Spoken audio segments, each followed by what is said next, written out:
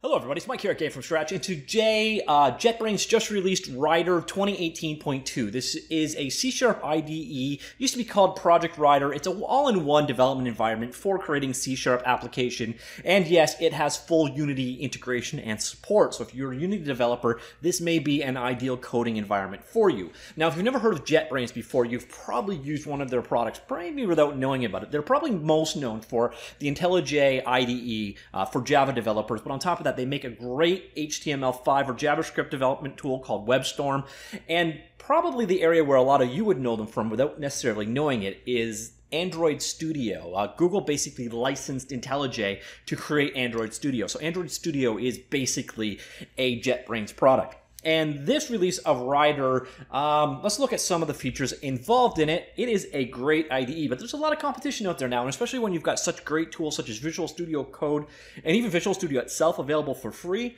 What does Rider offer that those don't have?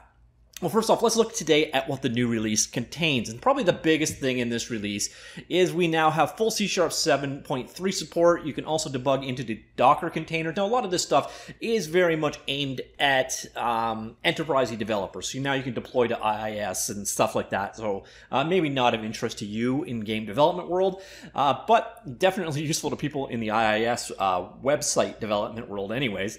But also, if you are a Mac user, there is Mac Touch Bar support. So you can see some of the things that are in here. There's F# support improvements. There's a spell checker integrated directly in there now. .cover for unit testing is now integrated. Better debugging support. Unity support for ASM.def and CSC RSP files. Not really sure what either of those are, to be honest, but if you're a Unity developer, you probably no doubt know.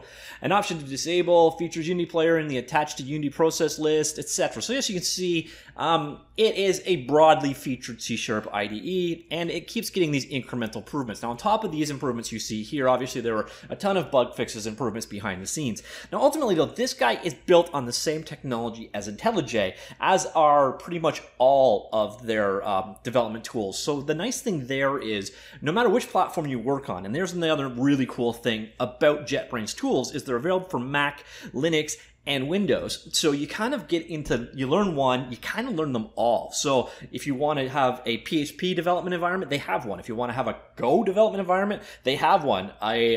C++, they've got CLion, they've got this for C#. So you can get a dedicated IDE for whatever language you are used to, but have a very consistent approach and experience to it. Now, there is a 30-day download, so if that sounds good to you, there is, like I said, Windows, Mac OS, and Linux versions available. It's around a 300 megabyte download, I think. And we'll take a look at this guy in just one second. Now, I mentioned earlier about how they have a product for every language. Oops, that's actually languages. Oh, I did things wrong. Okay, so here you go. Here you can see all of the various tools they have available. Now, one of the ones that's really key is ReSharper. Now, ReSharper was around well before Project Rider or Rider became a thing. And basically, it is one of the best refactoring tools for Visual Studio. So for, changing, modifying, and updating your code, that's where ReSharper would kick in. And basically, Rider is kind of a marriage between the IntelliJ IDE and the ReSharper code engine. And of course, they did their entire own back end on this product as well. So it is also its own new product. But a lot of it is, it integrates the ReSharper functionality that you would normally buy as an external project. Now, speaking of buying, that is kind of one of the areas where things get a little rough for a lot of people here, because JetBrains tools are by no means the cheapest thing you're ever going to find. In fact, you're looking at $350 a year. They had perpetual licenses, and one of the cool things is when your license runs out, you do continue to be able to use that version. You just don't get updates anymore. So it is kind of the same as buying it the way that buying used to be. But you can see you can buy all of their products for $650 a year, or ReSharper Ultimate plus Rider, or just Rider for these various different prices. And of course, these are more expensive, obviously, than free, like you would pay for Visual Studio Code. So is it worth it? And I really, honestly, I can't tell you that. For one, value changes so much from person to person. The next thing is, does this workflow suit you? If you're, being paid a wage to develop code and you can save time on developing code, justifying a price tag is very easy if the tool works for you. My number one recommendation, of course, would be to go ahead and download it for sure and take that 30 days to find out if it suits you. Now, there's another really interesting thing here, and I highly recommend if you work on an open source project, they have a license program available. So if you are contributing to an open source product, you basically fill out a form, you send it into them, and you can get a basically license are provided for 1 year, allowed free upgrade to all releases, and you can get pretty much their entire suite available. So if you are working on an open source product or working open source in a startup, you can get access to all of their stuff for free. Now, obviously, if you are in the world of commercial products, not so much. But this is linked from the link I will toss down below. So that is, in a nutshell, the news. But in here, I'm just going to very quickly show it to you. This here is Project, oh, sorry, I got to stop calling it Project Rider. This is the Rider IDE. Now, obviously, this is themed. You've got a choice of themes. Actually, when you first fire it up, you've got, light or dark, and then you've got different code standards as well. And you can obviously change those after the fact. You'll see here all the way through, there are a bunch of suggestions and overrides and customization. So you'll see here, this is underlined because it's telling you this could be made private. So there are a lot of code analyzers built directly into Rider. There's obviously project management. This is opened as an SLN file. So this is a Visual Studio Solution file that I've opened up.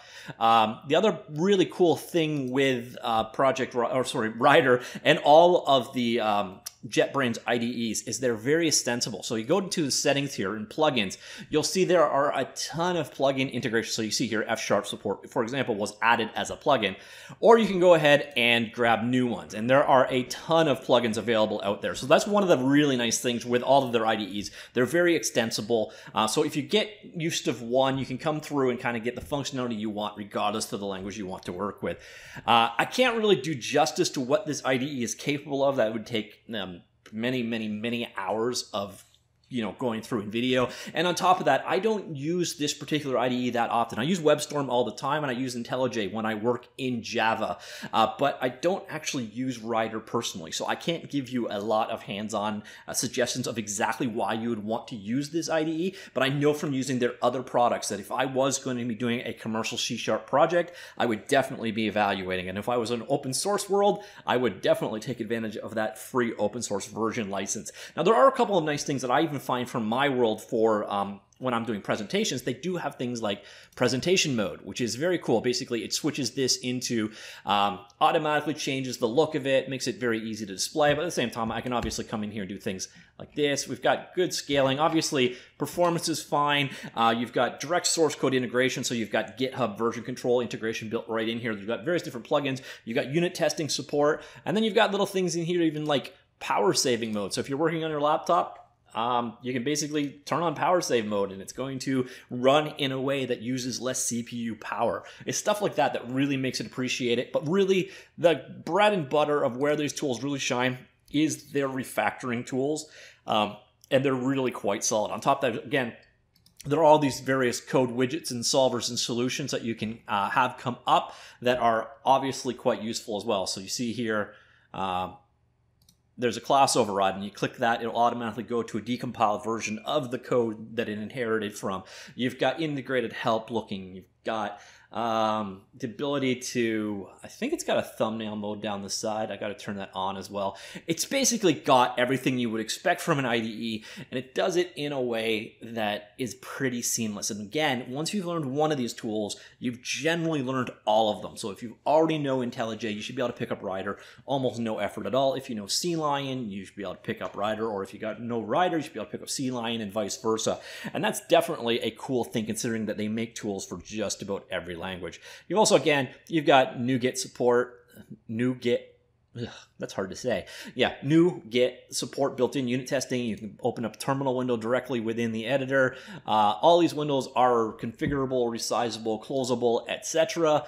And I think I will leave it right about there. There, again, is just so much to this tool that I can't even begin to do it justice. So mostly what I'm doing here is making you A, aware that this tool is out there if you didn't already know, B, making you aware that there was a new version released today in case you didn't already know, and C, making you aware that you can download a 30-day trial and find out for yourself if what you saw here works for you. And again, if you have an open source project that you're working on, you can apply for an open source version of this and pay absolutely nothing. And of course, all those links are at the bottom of the link I will provide down below. So that's it for now. What do you think? Have you used Rider? What is your C# IDE of choice? Personally, I've been using Visual Studio Code more and more and more for just about everything, but that's just because it's there and it's what I'm familiar with right now. But again, when I switch back to JavaScript development, I do immediately go back to WebStorm, and I love it. I actually pay the $50 a year or whatever it's costing me, and I will continue to pay that. It's a great IDE. Ditto when I go to Java, I use IntelliJ. So I am definitely a JetBrains fan, and I do recommend if you are looking for a C# IDE and what you've got now doesn't necessarily work for you, check this one out. It might be the right tool for you. All right, that's it for now. I will talk to you all later. Goodbye.